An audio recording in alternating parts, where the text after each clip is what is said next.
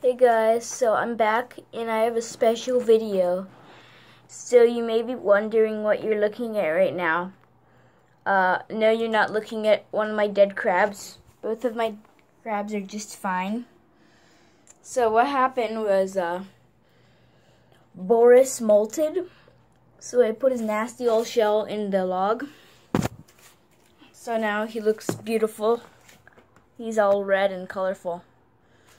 So, we know it's Boris because his shell has 2 legs, like he did.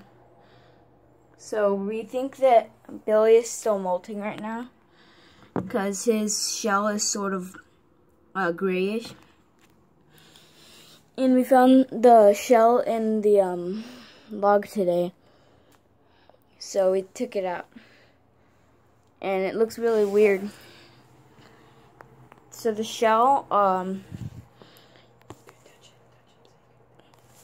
you can touch it, but it's gonna get fragile once it gets dry. And then one of the eye sockets, like there's a little cast around the eye, so one of them came off and one of them didn't. So he still has eyes, but when he's molting, he has a little like thing to protect his eyes, and that came off on one of the sides. But the other one's still on his eye, so he has to rub it off. So, if you flip it over, looked like it moved. So this is the part, it's not alive. So this is the part right here where it came out. That's where Boris came out. And you can see that it's obviously meant to come out there. And these are his little claws.